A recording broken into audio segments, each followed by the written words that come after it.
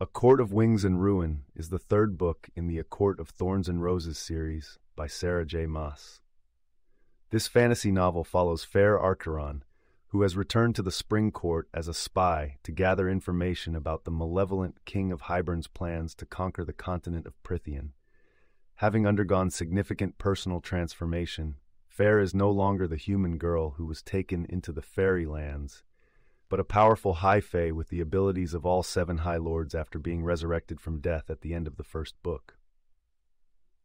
As the story begins, Feyre, who is still pretending to be in love with Tamlin, skillfully manipulates him and his court.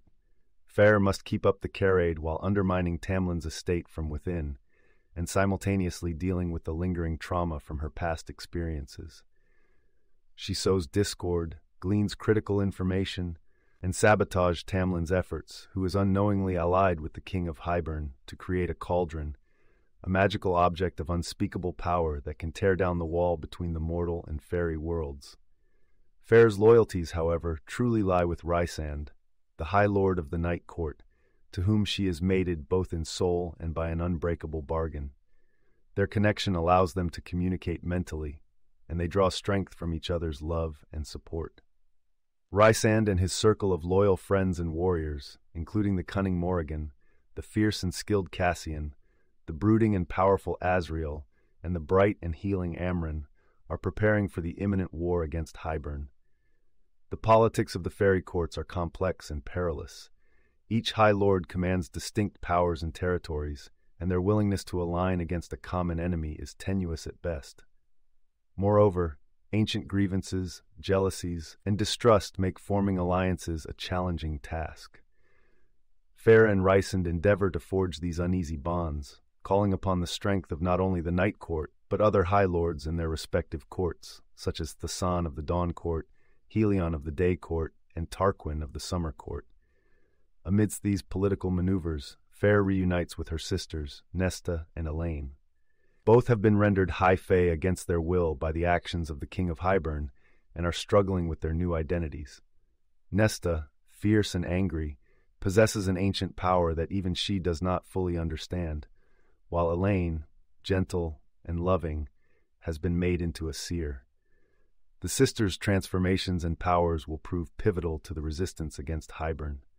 Throughout the novel, the characters grapple with their internal demons and relationship dynamics. Rhysand and Feyre's bond deepens as they confront their own vulnerabilities and draw on their mutual respect and passion. The Inner Circle members reveal more about their respective pasts, adding depth to their personalities and motivations, and showcasing the themes of friendship, loyalty, and the complexity of love. The King of Hybern's machinations come to a head in explosive confrontations, revealing his insidious use of the cauldron's power.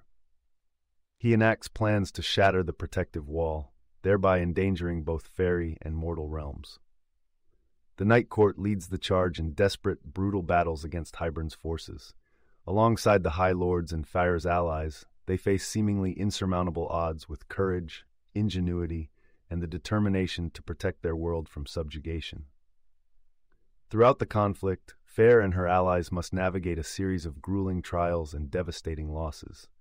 They encounter monsters and face treachery from unlikely places. Friendships are tested, and sacrifices are made in the name of peace and freedom. The alliances formed among Feyre and the different courts showcase the power of unity in the face of division and the importance of overcoming past prejudices for a greater good. In the midst of the larger battle, personal vendettas and ancient prophecies come into play. Feyre's enemies seek revenge for old slights, and she must confront the darker aspects of her power, even as she learns to harness it for the protection of all. The prophetic riddles and visions that Elaine experiences point towards a future that is both foreboding and hopeful, suggesting that victory is possible, but will come at a significant cost. The novel culminates in a series of climactic moments where the fate of the world hangs in the balance. Feyre's courage, intelligence, and the strength she has gained, both personally and through her connections with others, are put to the ultimate test. Her choices and actions resonate with the overarching theme of sacrifice and the enduring power of love. A Court of Wings and Ruin weaves a rich tapestry of fantasy, romance, and war, bringing the reader through an emotional landscape as tumultuous and compelling as the battles that rage across Prythian. As Feyre fights to save her world, she simultaneously discovers the full extent of her own abilities and the unshakable bond that ties her to Rhysand and her newfound family. The conclusion of the novel sets the stage for further developments in the series, leaving several storylines open and hinting at future struggles, alliances, and the ongoing evolution of the characters readers have come to love.